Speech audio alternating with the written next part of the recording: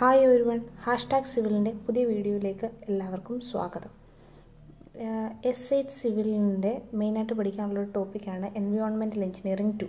അതിനകത്തിൽ ഒരുപാട് ഡിസൈൻ ഉണ്ട്. അതിനകത്ത് തൽക്കാലം ഇപ്പോൾ ഡിസൈൻ ഓഫ് സെപ്റ്റിക് ടാങ്കിൻ്റെയാണ് വീഡിയോ ചെയ്യുന്നത്. സെപ്റ്റിക് ടാങ്ക് പഠിക്കുമ്പോൾ അതിനകത്ത് ആദ്യം ഇതിൻ്റെ പാർട്സ് അറിയണം, പിന്നെ ഇതിൻ്റെ വർക്കിംഗ് അറിയണം, അതിനുശേഷം ഇതെങ്ങനെ ഡിസൈൻ ചെയ്യുന്നതെന്നും അറിയണം. അപ്പോൾ ആദ്യം ഇതിൻ്റെ പാർട്സിലേക്ക് കിടക്കാം. ഇതാണ് ഒരു കൺവെൻഷണൽ സെപ്റ്റിക് ടാങ്ക് എന്ന് പറയുന്നത്. ഇതിനകത്ത് മെയിനായിട്ട് വരുന്ന മാൻ ഹോൾസ് കാണും, വെൻ പൈപ്പ്സ് കാണും, ഒരു RCC സ്ലാബ് കവറിങ് കാണും, T ഷേപ്ഡ് ഇൻലെറ്റും കാണും, ഔട്ട്ലെറ്റും കാണും, ബാഫിൾ വാൾസും കാണും. ഇനി ഓരോന്നിൻ്റെ ഫംഗ്ഷൻ എന്താണെന്ന് നോക്കാം. ആദ്യം ഇൻലെറ്റിലാണെങ്കിലും ഔട്ട്ലെറ്റിലാണെങ്കിലും ഈ T ഷേപ്പ് കൊടുത്തേക്കുന്നതെന്ന് പറഞ്ഞു കഴിഞ്ഞാൽ നമ്മുടെ ഇതിനകത്തൂടെ വരുന്ന വേസ്റ്റ് ഉണ്ടല്ലോ, അത് ഈ രണ്ട് സൈഡിൽ കൂടെ ഔട്ട്ലെറ്റായിട്ട് വരണം. അതായത് ഡയറക്റ്റ് കറണ്ട് ഫ്ലോ ആവാതിരിക്കാൻ വേണ്ടിയിട്ടാണ് നമ്മളിതിനെ ഇങ്ങനെ ഷേപ്പ് കൊടുത്തേക്കുന്നത്. അപ്പം ഇൻലെറ്റിൽ കൂടെ വരുന്ന വേസ്റ്റ് കളക്ട് ചെയ്യുന്ന ഇതുവഴി കളക്ട് ചെയ്ത് ഈ ഒരു ചേമ്പറിൽ നിൽക്കും. ഈ ചേമ്പറിൽ നിൽക്കുമ്പോൾ എന്ന് പറഞ്ഞാൽ അതിൻ്റെ വെലോസിറ്റി കുറയും. അതിനാണ് ഈ ബാഫിൾ വാൾസ് പ്രൊവൈഡ് ചെയ്യുന്നത്. അപ്പോൾ അതിൻ്റെ വെലോസിറ്റി കുറയുമ്പം നമ്മുടെ സാധാരണ പ്ലെയിൻ സെഡിമെൻറ്റേഷൻ ടാങ്ക് പോലെ തന്നെ വെലോസിറ്റി കുറയുമ്പം ഇതിവിടെ അക്കുമുലേറ്റ് ചെയ്യും. ഇനി ഓയിൽ ഗ്രീസ് പാർട്ടിക്കിൾസ് വല്ലതും ഉണ്ടെങ്കിൽ അത് ഈ സർഫസിൽ സ്കമ്മായിട്ട് ഫ്ലോട്ട് ചെയ്ത് കിടക്കും. ഇനി ഇവിടെ ഡെപ്പോസിറ്റ് ചെയ്യുമെന്ന് പറഞ്ഞല്ലോ, അതിനാണ് ബാഫിൾ വാൾസ്. ഇനി നമ്മുടെ ഇവിടെ ഡെപ്പോസിറ്റ് ചെയ്യുന്ന സ്ലഡ്ജ് എന്ന് പറഞ്ഞത് അനേറോബിക് ഡീകമ്പോസിഷൻ വഴിയായിരിക്കും ഡീകമ്പോസിഷൻ ആകുന്നത്. അങ്ങനെ ഉണ്ടാകുമ്പോൾ നമുക്ക് ഫൗൾ ഗ്യാസസ് പ്രൊഡ്യൂസ് ചെയ്യും. ആ ഫൗൾ ഗ്യാസിനെ റിമൂവ് ചെയ്യാനായിട്ട് വെൻ പൈപ്പ്സ് പ്രൊവൈഡ് ചെയ്യും. ഇനി ഈ മാൻ ഹോൾ എന്ന് പറഞ്ഞു കഴിഞ്ഞാൽ റെഗുലർ ഇൻസ്പെക്ഷന് വേണ്ടിയിട്ട് പ്രൊവൈഡ് ചെയ്യുന്നതാണ് മാൻ ഹോൾ. ഇതിനെ കവർ ചെയ്യുന്ന RCC സ്ലാബ് വെച്ചിട്ടാണ് ഇതിൻ്റെ ടോപ്പ് കവർ ചെയ്യുന്നത്. ഓരോ സെപ്റ്റിക് ടാങ്കിനകത്തുനിന്നും ഇവിടെ ഡെപ്പോസിറ്റ് ചെയ്യുന്ന സ്ലഡ്ജിനെ നമ്മൾ റിമൂവ് ചെയ്യേണ്ട ഇൻ്റർവെൽ എന്ന് പറഞ്ഞാൽ 6 to 12 months വരെ വേരി ചെയ്യും. ഇനി ഇതിനകത്തുനിന്ന് വരുന്ന ഇതുണ്ടല്ലോ വാട്ടർ, ഇതിനകത്ത് ഇപ്പം സോളിഡായിട്ടുള്ള പാർട്ടിക്കിൾസ് ആണ് റിമൂവ് ചെയ്യുന്നത്. തിരിച്ചു വരുന്ന ഔട്ട്ലെറ്റിൽ വരുന്നതിനെ നമ്മൾ പിന്നെയും സോക്ക് പിറ്റ് പോലുള്ളതിനെ തട്ടൊക്കെ കടത്തി വിടും. അത് ഞാൻ പറയാം. ഇനി അടുത്ത് ഡിസൈൻ കൺസിഡറേഷൻസ്. ഡിസൈൻ കൺസിഡറേഷൻസിനകത്ത് മെയിനായിട്ട് വരുന്നത് 7 പോയിൻറ്റ്സ് ആണ്. അതിനകത്തിലെ ഫസ്റ്റ് പോയിൻ്റ് എന്ന് പറഞ്ഞാൽ സീവേജ് ഫ്ലോ. സീവേജ് ഫ്ലോ, ഈ സീവേജ് ഫ്ലോ എന്ന് പറഞ്ഞാൽ നമ്മുടെ വാട്ടർ ക്ലോസറ്റിൽ നിന്നുള്ള വേസ്റ്റ് മാത്രമാണ് വരുന്നതെങ്കിൽ നമ്മൾ അസ്യൂം ചെയ്യുന്ന വാല്യൂ എന്ന് പറഞ്ഞാൽ 40 to 70 litre per capita per day. അതായത് ഒരാൾക്ക് ഒരു ദിവസം എത്ര ലിറ്റർ എന്നുള്ളതാണ് litre per capita per day എന്ന് പറയുന്നത്. അത് 40 to 70 ആയിട്ട് എടുക്കും. ഇനി ഇതിൻ്റെ കൂടെ പ്ലസ് സള്ളേജ് കൂടെ ഉണ്ടെങ്കിൽ, വേസ്റ്റ് വാട്ടർ ക്ലോസറ്റിലെ മാത്രം വേസ്റ്റ് അല്ല, സള്ളേജ് കൂടെ ഉണ്ടെങ്കിൽ 90 to 150 litre per capita per day. ഈ യൂണിറ്റ് നോക്കി വെക്കണം. സീവേജ് ഫ്ലോ ഈ യൂണിറ്റിൽ എടുക്കാമെന്നേ മാത്രമേ ഞാൻ പറയുന്ന കൺവേർഷൻ അപ്ലൈ ചെയ്യാൻ പറ്റത്തുള്ളൂ. ഇനി സെക്കൻഡ് ഫാക്ടർ എന്ന് പറഞ്ഞു കഴിഞ്ഞാൽ rate of accumulation of സ്ലഡ്സ്. Rate of accumulation of sludge എന്ന് പറയുന്നത് 30 litre per person per year. Unit ശ്രദ്ധിച്ചോണം, 30 litre per person per year. ഒരാൾക്ക് ഒരു വർഷം 30 ലിറ്റർ എന്നുള്ള. Third one, minimum capacity. Minimum capacity four 8 to 10%. 8 തൊട്ട് 10 വരെയുള്ള ആൾക്കാരാണെങ്കിൽ നമ്മൾ എടുക്കുന്ന വാല്യൂ 2250 ലിറ്റർ. അത് ഏത് കേസിലാണ്? When all liquid waste R discharged. All liquid വേസ്റ്റും നമ്മൾ സെപ്റ്റിക് ടാങ്കിലോട്ടാണ് കൊടുക്കുന്നതെങ്കിൽ നമ്മൾ അസ്യൂം ചെയ്യുന്ന വാല്യൂ എന്ന് പറഞ്ഞാൽ എത്ര? 2250. അതുപോലെ തന്നെ 8 to 10% തന്നെ നമ്മൾ 1400 ലിറ്റേഴ്സ് അസ്യൂം ചെയ്യും. എപ്പോഴാണ്? വാട്ടർ ക്ലോസറ്റിൻ്റെ വേസ്റ്റ് മാത്രമാണ് നമ്മൾ ഇതിനകത്തോട്ട് കൊടുക്കുന്നതെങ്കിൽ. ഇനി ഫോർത്ത് ഡിസൈൻ കൺസിഡറേഷൻ എന്ന് പറഞ്ഞാൽ ഫ്രീ ബോർഡ്. ഫ്രീ ബോർഡ് എന്ന് പറഞ്ഞാൽ എന്താണെന്ന് എല്ലാവർക്കും അറിയാം. നമ്മുടെ സീവേജ് കൊടുത്തേക്കുന്ന ആ ലെവലിൽ നിന്ന് ടോപ്പ് വരെയുള്ള അതെന്ന് പറഞ്ഞാൽ മിനിമം നമ്മൾ 0.3 മീറ്റർ ആയിരിക്കും അസ്യൂം ചെയ്യുന്നത്. മിനിമം എന്നല്ല, മിക്കവാറുള്ള കേസുകളിലെല്ലാം നമ്മൾ 0.3 മീറ്റർ ആയിരിക്കും അസ്യൂം ചെയ്യുന്നത്. ഇനി ഫിഫ്ത്ത് ഡിസൈൻ കൺസിഡറേഷൻ എന്ന് പറഞ്ഞാൽ ഡിറ്റൻഷൻ പീരീഡ്. ഡിറ്റൻഷൻ പീരീഡ് ഇതിൻ്റെ വർക്കിംഗ് പ്രിൻസിപ്പിൾ എല്ലാം സെയിം ആസ് എന്താ പ്ലെയിൻ സെഡിമെൻറ്റേഷൻ ടാങ്കുമായിട്ട് സെയിം ആണ്. ആകെ വരുന്ന വ്യത്യാസം എന്ന് പറഞ്ഞാൽ ഈ ഡിറ്റൻഷൻ പീരീഡിനെതിരെ ദൈർഘ്യം കൂടുതലാണെന്നുള്ള 12 to 36 hours നമുക്ക് അസ്യൂം ചെയ്യാം. ബട്ട് യൂഷ്വലി നമ്മൾ എടുക്കുന്നത് 24 hours എടുക്കത്തുള്ളൂ. 24 hours. ഇനി നമ്മുടെ 6th ഡിസൈൻ കൺസ്ട്രക്ഷൻ എന്ന് പറഞ്ഞാൽ L/B ratio, length to width ratio എന്ന് പറയുന്നത് നമുക്കെപ്പോഴും 2 to 3 വരെ അസ്യൂം ചെയ്യാം. ഒരൊറ്റ കേസ് വിഡ്ത്ത് എന്ന് പറഞ്ഞാൽ, അതായത് നമ്മൾ ഈ കേസിൽ കൊടുക്കുന്ന ബി എന്ന് പറഞ്ഞാൽ should not be less than 90 centimetre. 90 സെൻറ്റിമീറ്ററിൽ കുറയാൻ പാടില്ല. 7th and the last design consideration എന്ന് പറഞ്ഞാൽ depth of tank. Depth of tank എന്ന് പറഞ്ഞു കഴിഞ്ഞാൽ എപ്പോഴും 1.2 മീറ്റർ ടു 1.8 മീറ്റർ. ഇത്രയാണ് ഇതിൻ്റെ ഡിസൈൻ കൺസിഡറേഷൻസ് എന്ന് പറഞ്ഞു കഴിഞ്ഞാൽ. ഇനി നമുക്ക് ഇതിൻ്റെ ഡിസൈൻ തന്നെ നമുക്ക് 3 രീതിയിൽ ചെയ്യാം സെപ്റ്റിക് ടാങ്കിൻ്റെ. ഒന്നെന്ന് പറഞ്ഞു കഴിഞ്ഞാൽ നമുക്കിപ്പോൾ തരുന്നത് പേഴ്സൺ എണ്ണവും റേറ്റും തന്നിട്ടുണ്ടെന്നിരിക്കട്ടെ, ഇത് വർക്ക് ചെയ്യുന്ന റേറ്റും തന്നിട്ടുണ്ടെങ്കിൽ അതൊരു രീതിയിൽ. 2 വിത്ത് സോക്ക് പിറ്റിൻ്റെ ഡിസൈന്. 3rd മെത്തേഡ് എന്ന് പറഞ്ഞാൽ ഹൈഡ്രോളിക് ലോഡിങ്, ഓർഗാനിക് ലോഡിങ് തന്നിട്ട് ചെയ്യുന്നത്. നമുക്ക് 1 by 1 ആയിട്ട് ഓരോന്നും എങ്ങനെയാണ് ചെയ്യുന്നതെന്ന് നോക്കാം. ഫസ്റ്റ് ടൈപ്പ് പ്രോബ്ലം ഇതാണ് നമ്മുടെ question. Design the dimensions of A septic tank four A small colony of 150 persons provided with an assured water supply from the municipal head work at A rate of 120 liters per day. ഞാൻ പറഞ്ഞ ആദ്യത്തെ method person എണ്ണം തന്നിട്ടുണ്ട്, 120 liters per day എന്ന് പറയുന്ന റേറ്റും തന്നിട്ടുണ്ട്. അപ്പോൾ ഇതെങ്ങനെയാണ് ചെയ്യുന്നതെന്ന് നോക്കാം. ആദ്യം നമുക്ക് കണ്ടുപിടിക്കേണ്ടത് എന്താ? Total quantity of water supplied.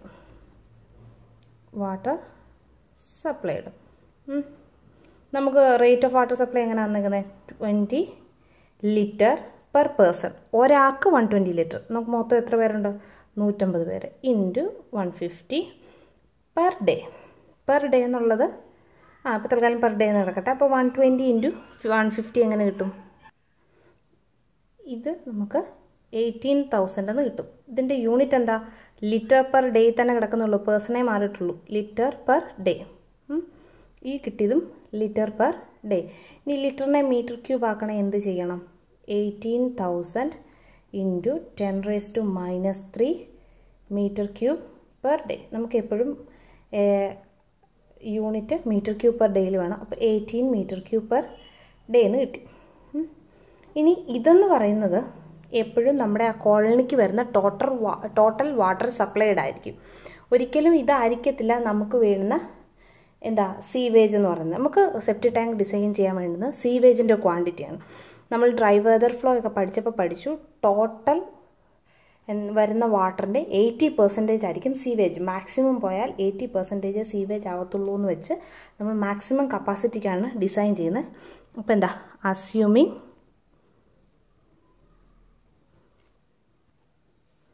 80% of water supplied becomes sewage. 80% sewage ആയി മാറുന്നു. അപ്പോൾ നമുക്ക് എങ്ങനെ എടുക്കാം? നമ്മുടെ ഇപ്പോൾ water supplied 18 metre cube per day ആണ് കിടക്കുന്നത്. അപ്പോൾ 18 ഇൻറ്റു 80/100. അപ്പോൾ എത്ര കിട്ടും? 14.4 മീറ്റർ ക്യൂബ് പെർ ഡേ. അപ്പോൾ ടോട്ടലി നമ്മുടെ സീവേജിനൊരു ക്വാണ്ടിറ്റി നമുക്ക് കിട്ടി. പെർ ഡേയിൽ എത്ര ആണെന്നാണ് നമുക്ക് കിട്ടിയത്. ഇനി നമുക്ക് അസ്യൂമിങ് ഡിറ്റൻഷൻ പീരീഡ്.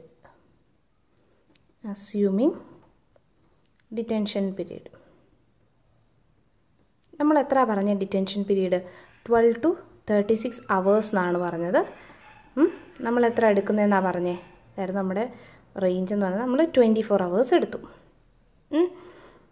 അപ്പം നമുക്ക് പെർ ഡേയിലെ മീറ്റർ ക്യൂബ് അറിയാം, 14.4 മീറ്റർ ക്യൂബ് എന്ന്. 24 hours എന്ന് പറഞ്ഞു കഴിഞ്ഞാൽ ഒരു ദിവസം. അപ്പം നമ്മുടെ total quantity of sewage produced എത്ര? Quantity of sewage produced equal to 14.4 metre cube. എങ്ങനെ വന്നതെന്ന് മനസ്സിലായല്ലോ. പെർ ഡേയിൽ 14.4, 24 hours എന്ന് പറഞ്ഞാൽ 1 ഡേ തന്നെ ഇൻറ്റു 1 ചെയ്തു. അപ്പോൾ 14.4 മീറ്റർ ക്യൂബ് തന്നെ. നമുക്കിപ്പോൾ ക്വാണ്ടിറ്റി ഓഫ് സീവേജ് പ്രൊഡ്യൂസ്ഡ് കിട്ടി. ഇനി നമുക്ക് വോളിയം ഓഫ് സ്ലഡ്ജ് കിട്ടണം. വോളിയം ഓഫ് സ്ലഡ്ജ് കിട്ടണമെന്നുണ്ടെങ്കിൽ അതിന് മുമ്പ് നമ്മൾ assuming a rate of deposition of sludge. Rate of deposition of sludge എന്ന് പറഞ്ഞാൽ നമ്മൾ എന്ത് എഴുതിയിട്ടുണ്ട്? 30 litre per capita per year എന്നും പറഞ്ഞ് നമ്മൾ എഴുതിയിട്ടുണ്ടല്ലോ. ഡിസൈൻ കൺസിഡറേഷനകത്ത് പറഞ്ഞായിരുന്നു റേറ്റ് ഓഫ് ഡെപ്പോസിഷൻ ഓഫ് സ്ലഡ്ജിൻ്റെ കാര്യം. And period of cleaning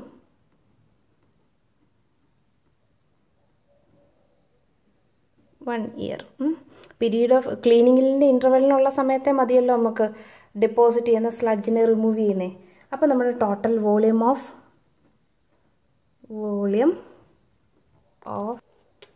sludge deposited എങ്ങനെ എഴുതാം? Sludge deposited 30 litre per capita per day ആണ്, പെർ ഇയർ ആണ്. അപ്പോൾ 30 ഇൻറ്റു ക്യാപിറ്റ എത്രയായിരുന്നു നമ്മുടെ 150 ഇൻറ്റു ഇയർ മൊത്തത്തിൽ എടുക്കണ്ടല്ലോ, ഒരു ഇയറിൻ്റെ ഇടയ്ക്ക് നമ്മൾ ക്ലീൻ ചെയ്യുന്നുണ്ട്. അപ്പോൾ ആ ഒരൊറ്റ ഇയർ മാത്രം അത്രയും കൺസിഡർ ചെയ്യുമ്പോൾ നമുക്ക് എന്ത് കിട്ടും? ഇതെല്ലാം കൂടെ ചെയ്യുമ്പോൾ നമുക്ക് 4500 ലിറ്റർ എന്ന് കിട്ടും. അതെന്ന് പറഞ്ഞാൽ 10⁻³ കൊണ്ട് ചെയ്യുമ്പോൾ 4.5 മീറ്റർ ക്യൂബ്. ഇപ്പം നമുക്ക് എന്തൊക്കെ കിട്ടി? ക്വാണ്ടിറ്റി ഓഫ് സീവേജ് പ്രൊഡ്യൂസ്ഡും കിട്ടി, വോളിയം ഓഫ് സ്ലഡ്ജും കിട്ടി. അപ്പോൾ ഇതിന് രണ്ടിൻ്റെയും കൂടെ സമ്മായിരിക്കുമല്ലോ നമുക്ക് വരുന്ന ടോട്ടൽ കപ്പാസിറ്റി എന്ന് പറഞ്ഞാൽ ടാങ്കിൻ്റെ ടോട്ടൽ കപ്പാസിറ്റി. അതിനകത്ത് വരാവുന്ന രണ്ട് സാധനം സീവേജ് വരുന്നത്, ഡെപ്പോസിറ്റ് ചെയ്യാനുള്ള സീവേജ് വരുന്നത്, പിന്നെ ഓൾറെഡി സ്ലഡ്ജ് ഡെപ്പോസിറ്റ് ചെയ്ത് അതിനകത്ത് കിടക്കുന്നത്. അപ്പം നമ്മുടെ ടോട്ടൽ കപ്പാസിറ്റി ഓഫ് ടാങ്ക് എത്ര? ടോട്ടൽ കപ്പാസിറ്റി ഓഫ് ടാങ്ക് ഇത് റിക്വയർഡ് കപ്പാസിറ്റിയാണേ. അപ്പം അത് 14.4 + 4.5 which is equal to 18.9 metre cube എന്ന് കിട്ടി. ടോട്ടൽ കപ്പാസിറ്റി കിട്ടി. ഇനി നമുക്കിതിൻ്റെ ഡയമെൻഷൻസിലേക്ക് കിടക്കണം. വോളിയം കിട്ടിക്കഴിഞ്ഞാൽ നമുക്ക് ഡെപ്ത് അറിയാമെങ്കിൽ നമുക്ക് area കണ്ടുപിടിക്കാമല്ലോ. Length into breadth into height ആണ് വോളിയം എന്ന് പറയുന്നത്. Breadth into height. അപ്പോൾ നമുക്ക് ഇവിടെ കേസിൽ വരുമ്പോൾ ഡെപ്ത് എന്ന് വരും. അപ്പോൾ നമുക്ക് assuming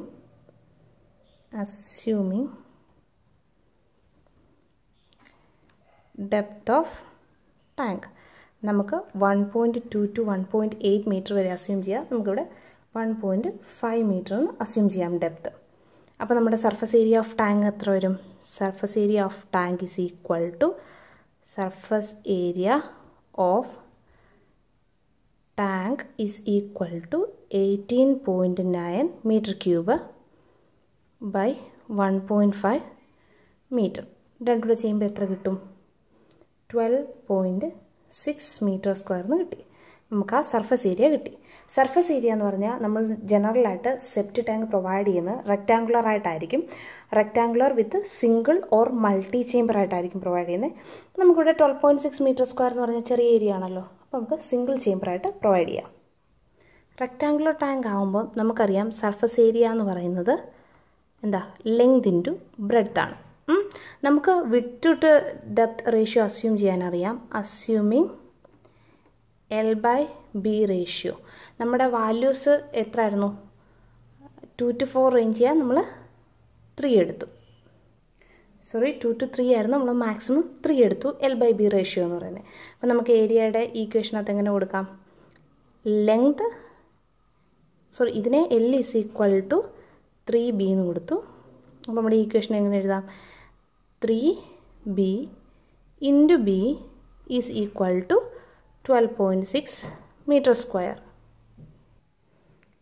3B² is equal to 12.6 metre square എന്ന് കിട്ടി. അപ്പോൾ നമുക്ക് B എങ്ങനെ കിട്ടും? 2.049 മീറ്റർ എന്ന് വരും. നമ്മൾ അതിനെ റൗണ്ട് ചെയ്ത് 2.1 മീറ്റർ എന്ന് അസ്യൂം ചെയ്തു. അപ്പോൾ therefore L is equal to 3B ആണ്. അപ്പോൾ എത്ര കിട്ടും? 6.3 മീറ്റർ എന്ന് കിട്ടി. നമുക്ക് ലെങ്തും കിട്ടി വിഡ്ത്തും കിട്ടി. നമ്മൾ ഡെപ്ത്ത് അസ്യൂം ചെയ്ത് വെച്ചിട്ടുണ്ട്. പക്ഷെ അതല്ലാതെ ഫ്രീ ബോർഡൂടെ ചേർത്ത് ഓവറോൾ ഡെപ്ത്ത് എത്ര വരുമെന്ന് നോക്കണം. അപ്പോൾ assuming free board is equal to എത്രയായിരുന്നു? 0.3 മീറ്റർ അസ്യൂം ചെയ്യണമെന്ന് പറഞ്ഞായിരുന്നു. അപ്പോൾ നമ്മുടെ ഓവറോൾ ഡെപ്ത്ത് എത്ര വന്നു?